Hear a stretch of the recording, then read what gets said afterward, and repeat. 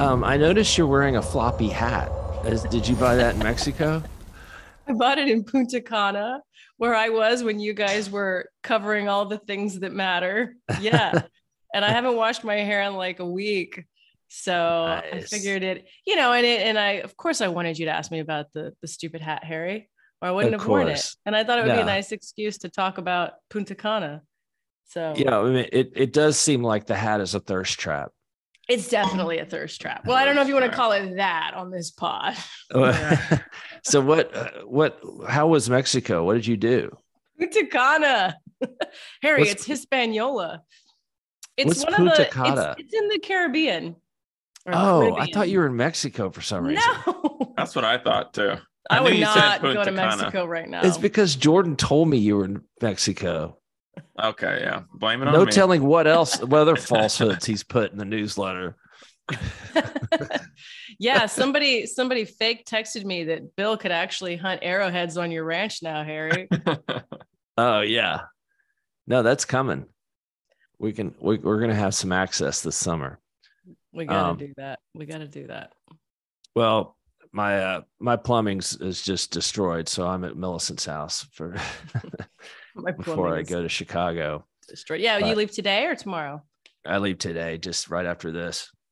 Um, Ah, Jordan, why don't you? What were your impressions of CBC, and what do you think was the most like engaging element that you heard there?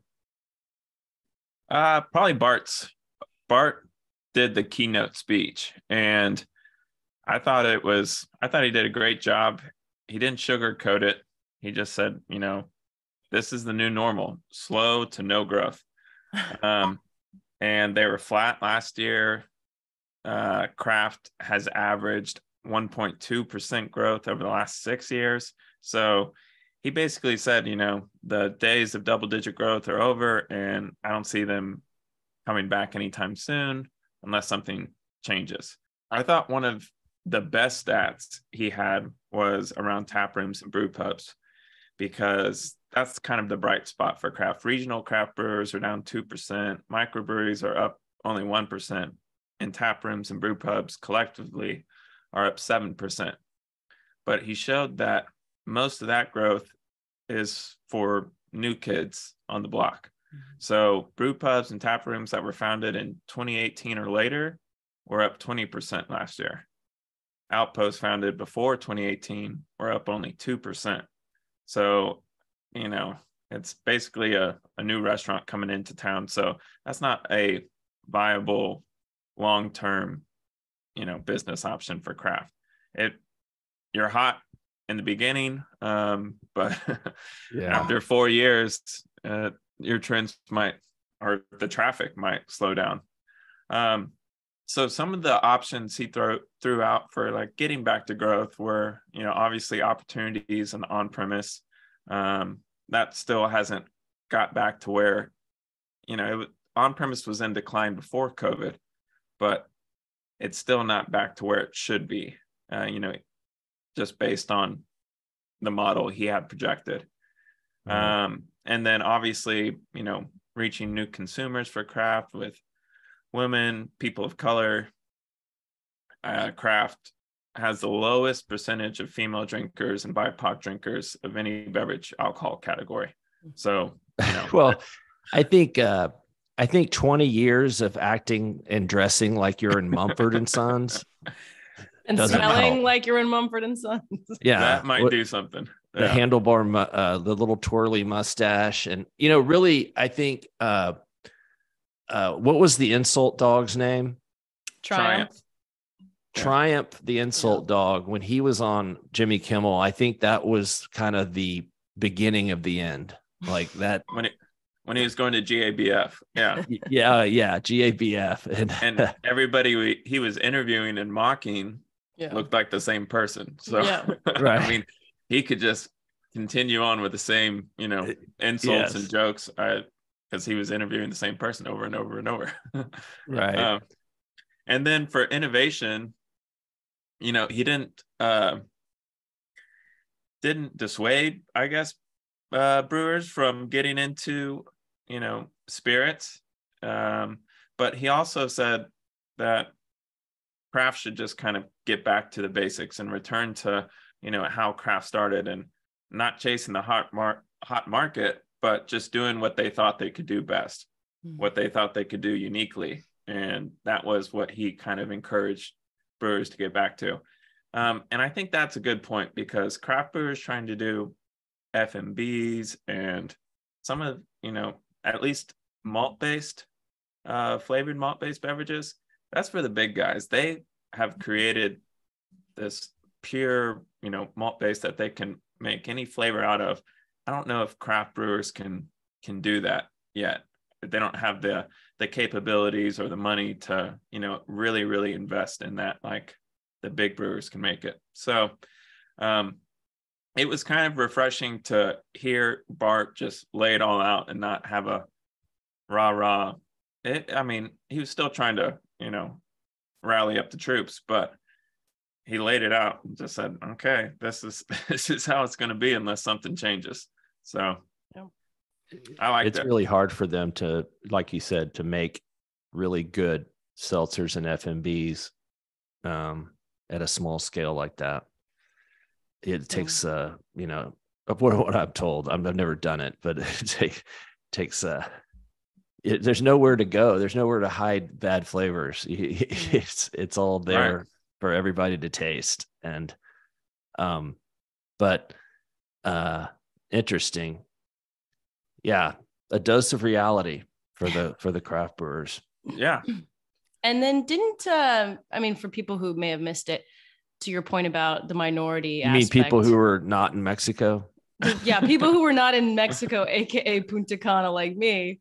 Yeah, for the people in the back, aka me, tell us more about the new. Is it Black Brewers Guild? What's it called? The National Black Brewers Association. So it's like NB squared A. Okay.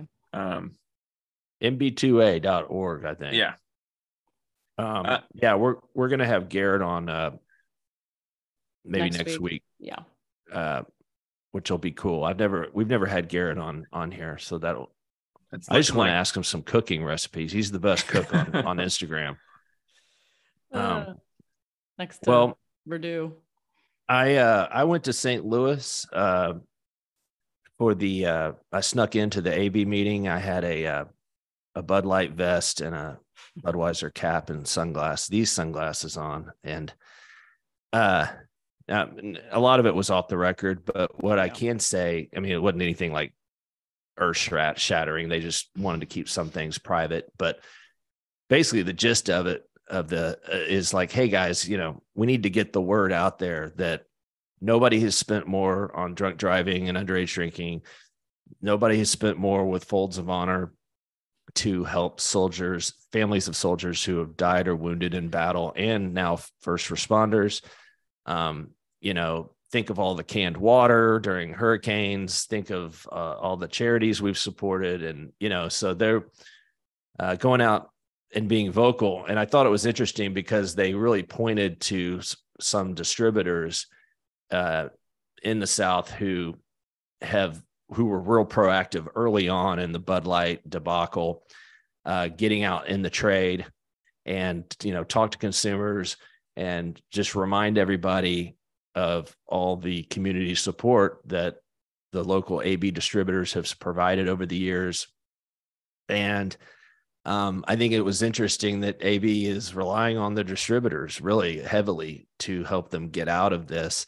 As we saw in the latest week data, it hasn't, keep in mind the data is always 2 weeks behind, but it still haven't really reached bottom. Although I've noticed I've been looking at it obviously online, and it has definitely died down. There's really just a couple of major players like Tim Pool and Matt Walsh and Megyn Kelly and then of course Joe Rogan. So if you take those 4 players, every time they post anything, it's millions and millions of people.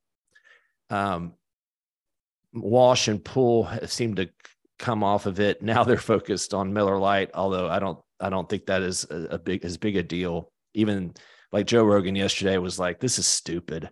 Yeah. You know, I don't, you know, it is annoying. It's an annoying ad, but it's not like egregious or anything. So I thought honestly, I thought Molson Coors handled it better out of the gate, more aggressive. You know, Adam at Molson Coors just saying, hey, whatever you think of ad is fine, but you know, coming after our employees is not cool, and we're not going to put up with that. And it was a much stronger, I think, response than what AB had initially. So I think Molson Coors might have learned a little bit from AB's mistakes there. But yeah, that was the gist. And, you know, I don't know, man, it's still, they gave out Bud Light vests as a gift. And I got one, and I decided to wear it home just to see if anybody would give me shit about it. Way home from St. Louis. And only one person, and I knew it was going to be the guy. He was sitting next to me, and I happened to be sitting in first class because, you know, upgrades. And he was just obnoxious getting on the plane. He like asked this person, are you executive platinum? Because only executive platinum can be in this line, like that kind of guy. Oh my God. And it turns out, guess what? She was executive platinum, Yeah. you know, so and he gets on, he's like, oh, are you really wearing that vest? Like, oh. And I was like, yeah. He goes, do you work for AB? And I was like, no, I just like the brand. And he goes, well, I would never drink it, even though it's better than Coors Light. And I'm like, well, why wouldn't you drink it if you think it's better? And then we just left it at that. And then I put my headphones on. He was still talking, but that's all I have to say about it. But well, and I want to go back to Miller Lite Gate, but tell me, what was the mood among distributors, the scuttlebutt? Are they saying it's getting any better, or? No, I didn't hear anybody saying it was getting any better. Mm-hmm. And so, you know, that was a week ago. The distributor reaction was very mixed. Either distributors came out of that saying, well, that was a waste of time. It was a load of bullshit. Or they came out saying, okay, well, they've got at least they've acknowledged it and they've got a plan, you know, but I think a lot of people thought it was too little, too late. But Brendan, he was very serious the whole time. You know, he was engaged. It was combat Brendan. And, you know, he said, I'm going to stay until the very last distributor leaves the reception. I don't care if it's, you know, 2 a.m. I'm going to stay. And he did. Like, I left, went to my room, wrote up a couple of stories, went down, ate at the Roost Chris bar, came out, and they were still, I could hear them upstairs at the reception. So it was like 3 hours later, they were still going. So he was letting distributors take shots at him in his bulletproof vest. Yeah. Took his shirt off. He's like, take your best shot. I know you need to get it out. I still think they should get 3 sticks up on a TV commercial about it, right? Oh, I mean, honestly, that would not be a bad idea. It'd be better than my idea, Jen, which was Spuds McKenzie. Bring him back. Put them both. Put 3 people sticks like that and idea. The dog. Yeah. No, which brings us. Go ahead. Well, I would. What is your take, Jen, on the Miller Lite that ad? I mean, that just dropped this week. And for people who don't know, that was from the Good Shit, Bad Shit ad that they had back in March for Women's History Month, who certain people in certain corners of the internet decided to take issue with. And it's the same thing insofar as all this disinformation with the Dylan Mulvaney thing, like, oh, how did MC not, you know, learn from AB when actually this ad ran weeks before? And I think it was digital only. But anyway, you know, I think it's the same people kind of they feel like they've got a little power online trying to rally. And then you've got like Fox News playing into it too. I saw they did their bits on it, and some guy is saying like, oh, it's kind of the same thing. It's not the same thing at all. Like, so I have no issue. I have no issue with transgender people. They have nothing to do with, you know, they're just trying to live their lives. That's fine. But, you know, the argument goes on the right, or not even just people who have issue with that promo, if you want to call it that, you know, this doesn't espouse traditional American values.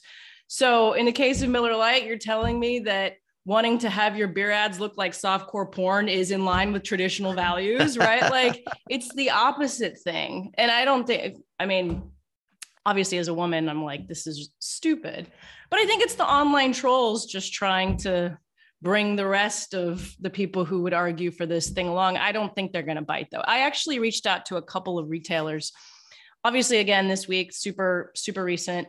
They haven't seen anything, but you know, with the Dylan Mulvaney thing, it took at least a week for it really to get traction.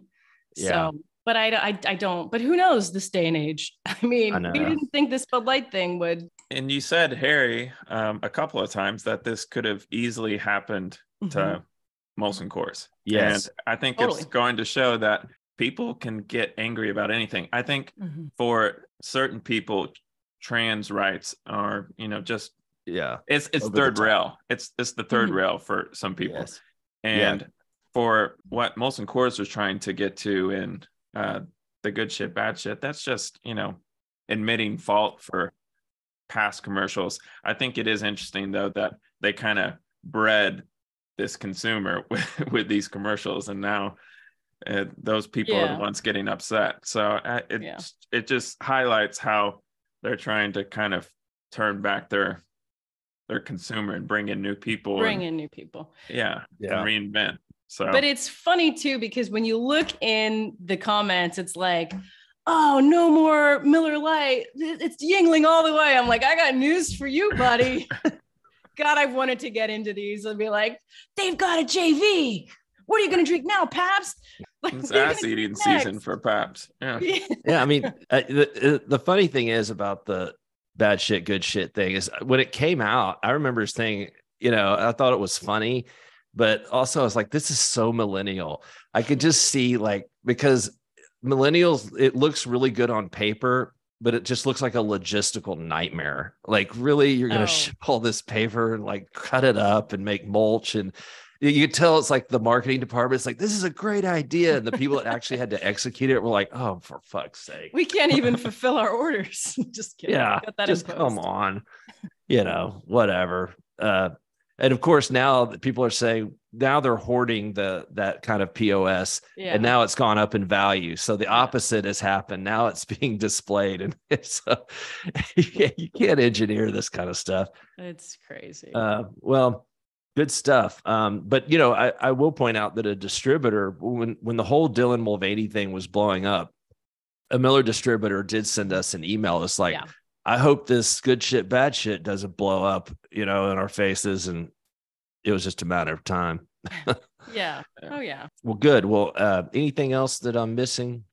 I think that's just all I wanted to cover for this. Yeah. It'll be interesting to see which brands over the summer fill the gaps of, you know, Bud Light. We did a story on Kona yesterday, rebranding, and actually some of their are big wave, and some of their marketing some of their commercials are really good. They don't have any controversial topics whatsoever. I talked to Andy about that. Okay. Andy Thomas at the show. And I was like, man, you dodged a bullet. His was really the only presentation that didn't even touch on that at all. I was like, he goes, yeah, I'm just over in my own little space over here. Just cruising. Yeah. Making waves. Yeah. You know, making waves.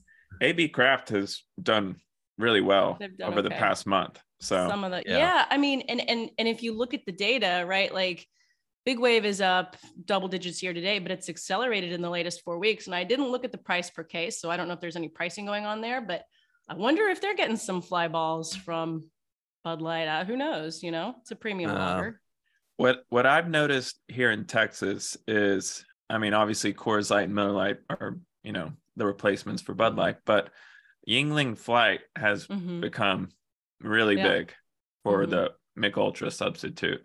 And now with Oro, Heineken Silver, it seems like, you know, there's some brands coming in that can really get a head start on. I mean, this is a rare breach in the Michelob Ultra armor that finally these competing brands might have a cudgel to get into that segment of super premium light beer that nobody's been able to break so far. So Oro came along and Silver at exactly the right time.